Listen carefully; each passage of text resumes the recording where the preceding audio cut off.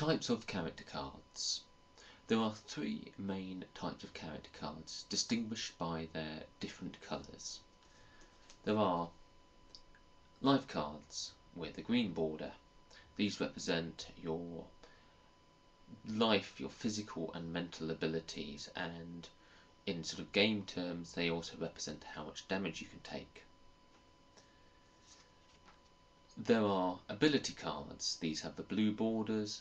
These represent skills, knowledges, and things your character has learnt over time. And there are white cards, which represent equipment, things which are external to your character.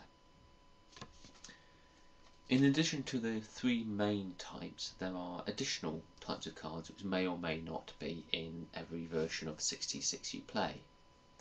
A very common one is path cards.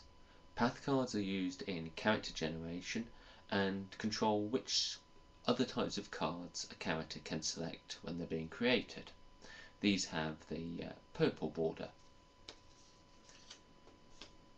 Then there are effect cards.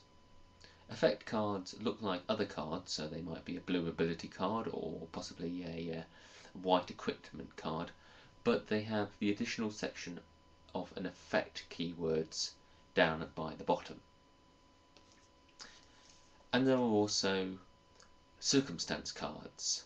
These are cards which are put onto you by the game leader depending on what has happened to your character. In this case, an acid card, so if the character had just been soaked in acid, they would be given this card. Circumstance cards have red borders, and nearly all circumstance cards are also effect cards.